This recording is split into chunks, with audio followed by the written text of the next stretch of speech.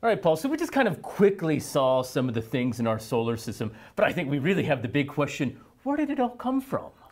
Okay, so let's try and come up with some theories. We've got to produce a whopping great sun in the middle, and with lots of hydrogen and makes up pretty much everything of the solar system. And then a small number of little fluffy things around the side, mostly Jupiter, and if you look really hard, some rocks.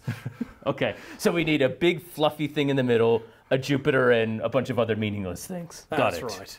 So, okay, I'm going to come up with 4 possible theories, all of which were theories that people seriously have believed at some point in the last few hundred years. So theory number 1, which actually, spoiler alert, will turn out to be the correct one, is, well, what are we going to form things out of? We know that the Big Bang basically produced gas. That's right. Hydrogen and helium and nothing else. That's right. And we talk about this at great length in the cosmology course. And this formed galaxies and the first stars, which we talk about at great length in the stars course, and they produced some heavy elements, i.e. anything other than hydrogen and helium. That's right. The astronomer's periodic table, anything beyond helium is a metal. Again, see the stars course. Yes. That's right.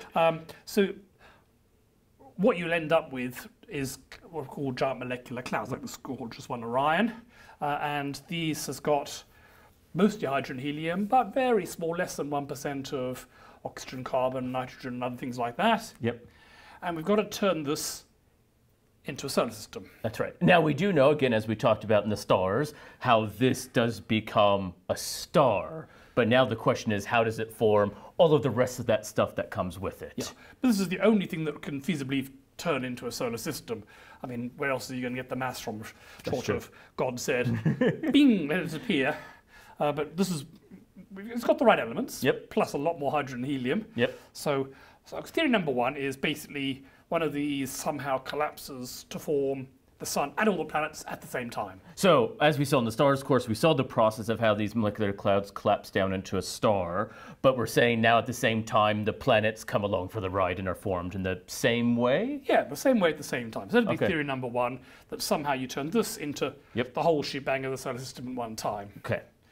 Theory number 2 is maybe you form the sun and the planets somewhere different from each other.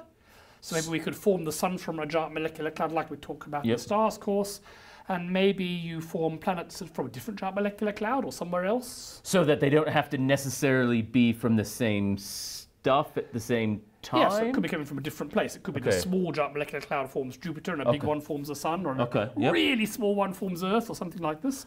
And then somehow you've got all these planets and stars wandering around and they pair up somehow. Okay, so they form differently and at some point from undetermined time come together. Okay, yeah. All right. Theory number 3 would be that the sun has a big explosion and squirts some stuff out that turns into planets. Okay, so... We know the sun has big explosions. That's true. We'll talk about this once again at great length in the stars course. And it happens all the time, so it is, and we do know that the sun has mostly hydrogen and helium, but it does have a little bit of this other stuff, so I guess, again, conceivably it could give out things that look like Jupiter, but also things that look like Earth? Yeah, I mean, the explosions that are going on at the sun all the time are far, far, far too small. They don't produce enough material to form even the smallest of planets. But maybe at some point in the past, the sun was more violent and flung more stuff out. It would have fired gas out, but maybe this gas somehow coalesced and formed a planet. I mean, who knows? Who knows, okay? But third option is it was birthed essentially from the sun. Yes, so we formed the sun, and the sun sat there, and then it came planets. All right, so planets are sun furballs. All right, I got it. And the 4th theory is that we had the sun just sitting there, and at some point in the past, another star came close. Like really close. At the moment, the nearest other stars are 4 light years away, but most in the next 10 million years, we'll have others coming within a light year. That's still a long way out. Here we need them to be within far less than a light year. So we really have to be in, I guess, the scale of the solar system, right? In fact, much smaller than that. They have to be well inside of Mercury's orbit to make this happen. But the idea would be that another sun would come past and its gravity would distort our sun. And presumably it would be distorted by the gravity of our sun. And so it'll maybe pull some stuff out of the sun and pull some stuff out of it. And and then it flies off away into space again, and all the stuff that's pulled out remains in some sort of orbit, and then maybe coalesces to form planets. So kind of like the stuff being ejected from the sun, but something else pulls it and then is able to mix with some other ingredients, essentially. Yes, instead of the sun doing it all by itself, it'd be like you drag things out of me. Okay, all right. The sun is being mugged by a passing star. Yeah, all right, all right. Some fraction of its gas. Bear in mind, of course, the planets are far less than 1 in 1,000 of the sun. It's not lost very much of its That's mass. right.